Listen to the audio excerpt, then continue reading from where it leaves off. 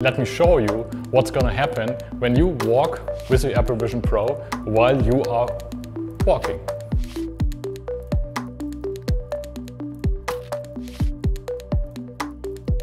So I got my window open here, and what's gonna happen is, as I'm moving towards it, I'm gonna walk right through it. So I'm not able to use the Vision Pro and working on my apps while I'm walking. What I would need to do is I can drag that window and it's gonna like move in front of me.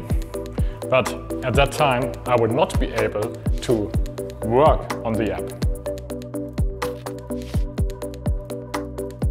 So luckily, that is something we can change with Walkolution because we don't have that limitation.